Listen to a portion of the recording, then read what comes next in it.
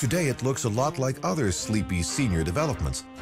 But when it opened in 1960, Sun City introduced Americans to a radical new approach to growing old. An approach dreamed up by a visionary developer named Webb.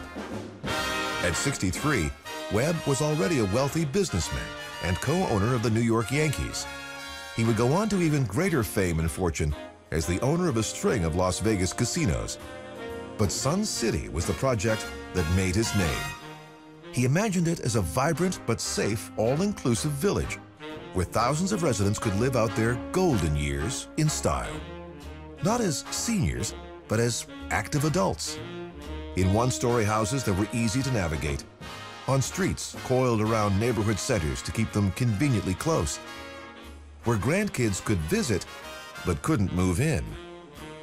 No project like it had ever been attempted on such a vast scale, and even Webb had doubts that it would work.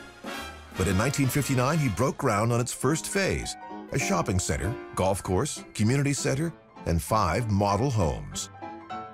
To drum up publicity, Webb held a contest to pick a name for his new community, and legend has it that he personally chose Sun City as the winning entry. At his January 1st, 1960 opening, 100,000 people showed up to see what Webb was up to. He sold them 237 of his still unbuilt homes before the weekend was over. He would sell almost 2,000 more by the end of the year. By then, Webb's doubts were over. Today, Sun City has over 26,000 houses and a median age of 73.4, just as Webb imagined.